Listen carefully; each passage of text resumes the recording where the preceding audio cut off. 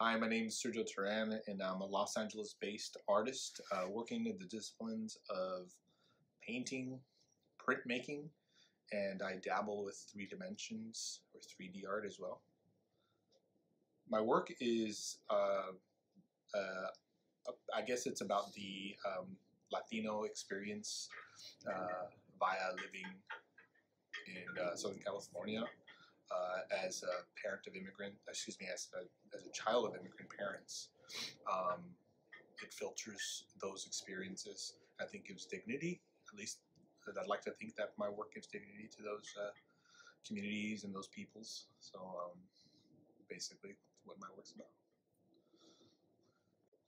about. The art piece that I submitted for the auction at Vincent Price is a painting that is entitled "Nice to See You."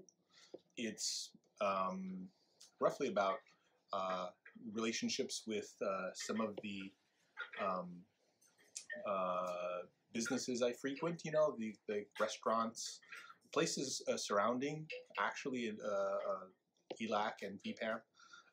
These are places that I frequented in my daily routine, and during quarantine, it was kind of taken away. So this is sort of a little bit of recording what it's like to live through quarantine and go back to those places.